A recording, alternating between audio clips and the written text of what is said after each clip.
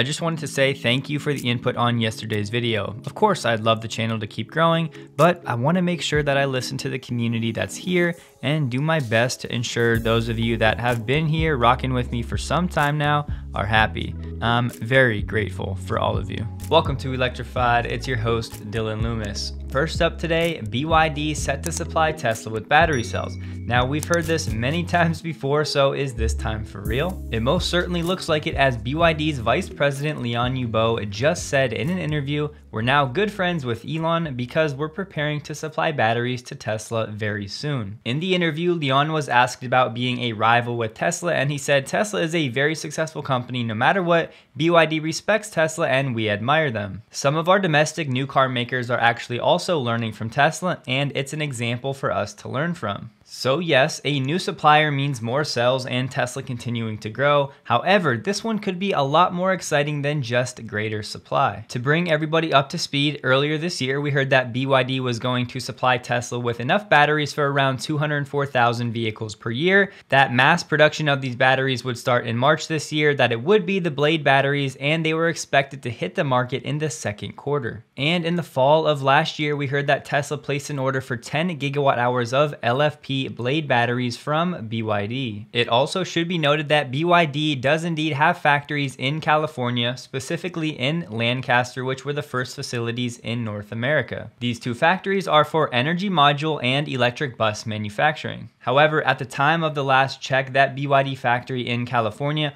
only had a capacity of 1 gigawatt hour. It is 500 miles from Fremont, and people did say that this could be upgraded to meet Tesla's initial demand. So yes, there's a chance that this deal won't just be for Giga Shanghai vehicles, but could be for American-made vehicles as well. Remember though, around this time, BYD came out and said that nothing was confirmed when it came to working with Tesla. More than that though, this was from last year, but it should get us in the neighborhood. If you do the conversion from yuan to USD and from watt hours to kilowatt hours, the cost of a CATL pack would be around $85 per kilowatt hour, and the cost for this BYD Plaid battery pack would be around $63 per kilowatt hour. So doing some quick math using those figures, you would save $22 per kilowatt hour using these BYD battery packs instead of CATL, which has been one of Tesla's main suppliers at Giga Shanghai. Multiply that then by an average 75 kilowatt hour pack. That would result in an estimated savings per pack of $1,650 using BYD's Plaid packs. And it's not just financial. Jordan at The Limiting Factor did an excellent video on the BYD Plaid battery, and the short story is that it could be one of the safest batteries and thus battery packs in the market right now for electric vehicles. This Plaid form factor is of course much longer, so it helps to dissipate heat more effectively, helping to curb thermal runaway. And from Jordan, using the Model 3 as an example, going from CATL to the BYD Plaid could also result in the Model 3 getting a bump of around 25 miles of range, or a 10% boost. Now, his dollar per kilowatt hour figures are slightly different just because the exchange rate has changed from the time of this upload to now. And getting confirmation from a BYD executive makes it seem very likely that all of these rumors that we heard last year that were shot down at the time are going to turn out to be true. So not only is Tesla set to have greater battery supply, but this could result in greater margins for Tesla, more range in the vehicles that this BYD Plaid battery ultimately makes it into. So overall, I am super excited about this news. Hopefully it is truly official and we see these in cars sometime this year. Not see them in the cars, but you know what I mean. To be clear, no details were given or confirmed in terms of the size of this deal with BYD. However, if we operate under the rumor assumptions of 10 gigawatt hours, doing the math, that's enough for around 133,000 cars. Moving on, a quick PSA from Elon. He said, in general, I'd recommend against using recirculation as the range advantage is small. This stemming from one user sharing that when recirculation was on in Teslas, the ambient CO2 concentration in the air spikes to extremely high levels due to some testing that he was doing. So when the recirculation was on, as you can see, the CO2 levels spiked, and when you turn it off, they would immediately drop back down. So just be aware of that and maybe go without recirculation for now. Now, I don't know what's going on here, but somebody shared this meme to Elon on Twitter and he did reply with some eyes. So who knows what's going on, but Something to watch. He's also been pointing out some ways that he thinks YouTube could be improved, so take it for what you will. So I've linked up with Charity Stars, the sponsor of today's video, to bring you the chance to win a brand new 2022 Model S Plaid. And for those of us that will probably never spend 6 figures on a car, here's a chance at owning this spaceship. A lot of you know Charity Stars is a fundraising platform that also helps raise money for charitable causes. Donations this time around will benefit One Tree Planted, a company fighting deforestation and helping the environment by doing exactly what the name would imply. To enter the sweepstakes, just head to charitystars.com/electrified1500. My coupon code will automatically be applied at checkout, and yes, that's 1500 free entries. The Model S Plaid is arguably one of the best cars ever produced. 396 miles of range in a family sedan with great storage that does 0 to 60 in under 2 seconds. This is a global sweepstakes and taxes and shipping will be included for United States winners. After you choose your donation level, you just enter a brief amount of information and then you're in. So if you're in the mood to support a great cause, support the channel, and get the chance to win a brand new 2022 Model S Plaid, the link will be in the description below.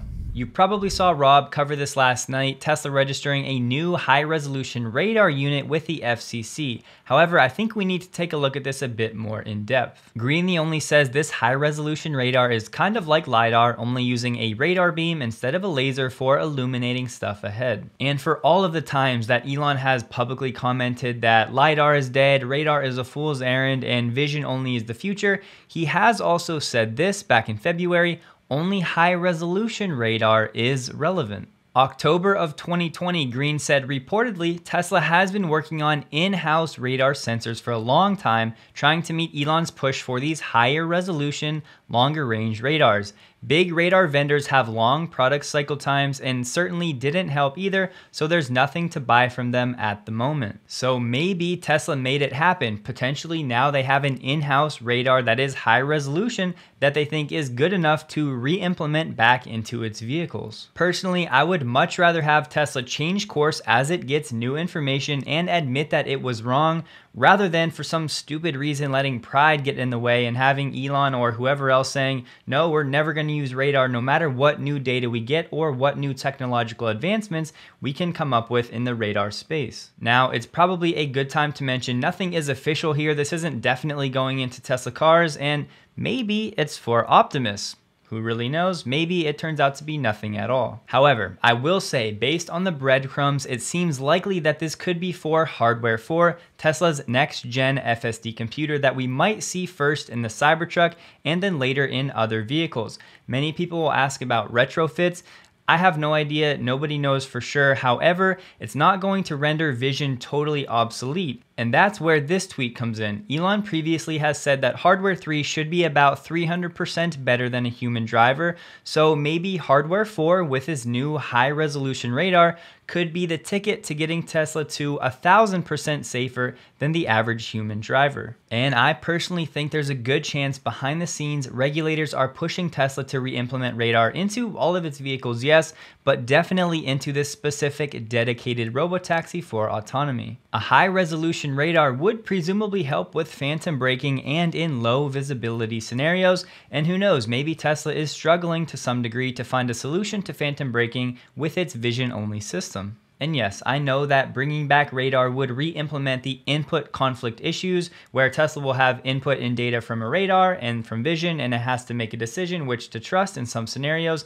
I don't know how they'll solve that. Maybe the radar is more from a redundancy standpoint, but beyond my depth, so we'll just have to wait and see. Once again, nothing confirmed here, but definitely something to watch. This right here is awesome news. By 2024, there will be one standard charging port in the EU, and it will be USB-C, so most electronic devices will be required to have this charging standard. And I'm hoping this results in standardization of charging ports in the United States as well. So do you remember when Waymo accused Uber of stealing self-driving technology and then Uber paid a decent sized fine and settled? Well, fast forward to today, and now the two are partners, committed to forming a deep, long-term partnership. So Waymo connecting its autonomous technology to Uber's freight division. division. Tesla opened its first store in Inner Mongolia, ramping up efforts in North China. This one's interesting. Peter Rawlinson and RJ Scaringe were both compensated around $400 million last year, while both companies are losing to the tune of $4 to $5 billion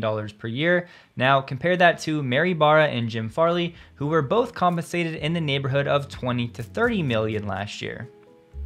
Cadillac released a teaser image, if you can call it that, of its new Celestiq EV set to come out in 2025 and cost in the six-figure range. Here's the picture. Don't forget to check out Charity Stars linked below. Please take a second to like the video if you did. Hope you guys have a wonderful day, and a huge thank you to all of my Patreon supporters.